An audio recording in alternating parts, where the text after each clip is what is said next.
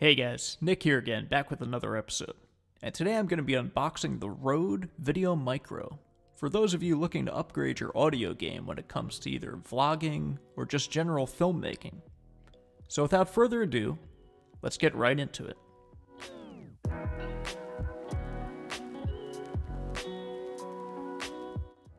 So the RØDE Micro is a compact, high-quality cardioid condenser mic. And because it's non-omnidirectional, it reduces peripheral sounds and focuses instead on the audio directly in front of the camera or the microphone, making it great for vloggers and other YouTubers. The mic retails for $60 and is the cheapest of RØDE's line of professional microphones. Getting into the unboxing, you can see a quick slice up top reveals a furry mass encased in plastic. This of course is the dead cat, which will add protection from wind and other elements. Now it appears that the mic comes shipped with the windshield already attached, so I'm going to leave that as it is. My wife also was thrilled that the mic can also double as a duster around the house. Continuing with the unboxing, you can see that the unit also ships with a camera shoe shock mount, and a very Beats looking 3.5mm audio cable. Rounding out the unboxing, you'll find my favorite snack, E-Zorbs, and a quick start guide. The fact that RØDE included all of these peripherals was definitely a deciding factor for me when it came to shelling out my hard-earned cash. After struggling a bit with the shock mount, I was eventually able to clip this onto the mic.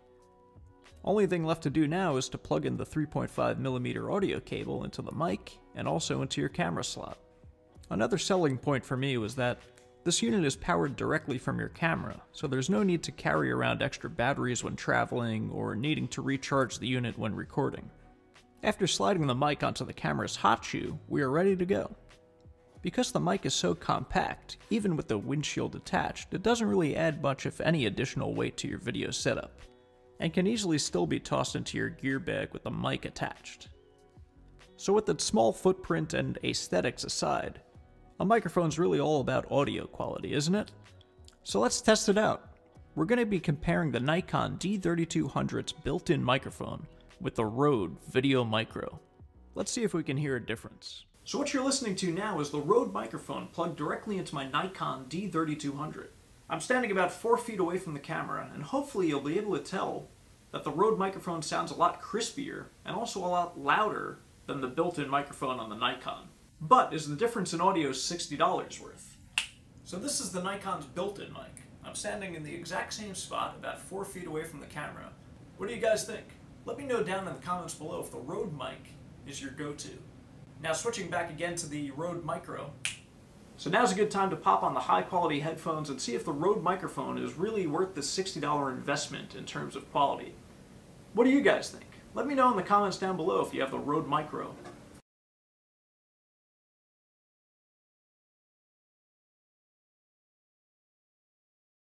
So you just heard the untreated audio from the RØDE Micro. Now what I've done was I checked the wind levels down here in the basement, and things seem to be pretty tame. So what I've done is I've removed the dead cat and now have the RØDE Micro sitting directly on top of the Nikon. In addition to that, I've also used some noise reduction plugins in Final Cut Pro, which I would do in post-production normally anyway. So hopefully now we'll be hearing much better audio quality with the hiss at a minimum level. Quickly just switching back to the onboard mic one more time. So again, this is Nikon's built-in mic. Not as loud as the RØDE Micro and not as bassy as well. I feel like there's a bit more character in the RØDE Micro audio. What do you guys think? Final test, I just want to move a bit closer to the mic and see if the audio quality improves yet again. So what you're listening to now as a final test is the RØDE Micro plugged directly into the Nikon.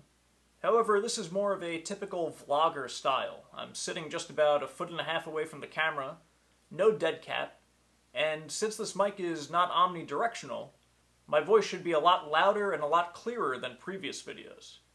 I'm also going to add some Final Cut filters and plugins right now to see if we can remove any further background noise or hiss right about now.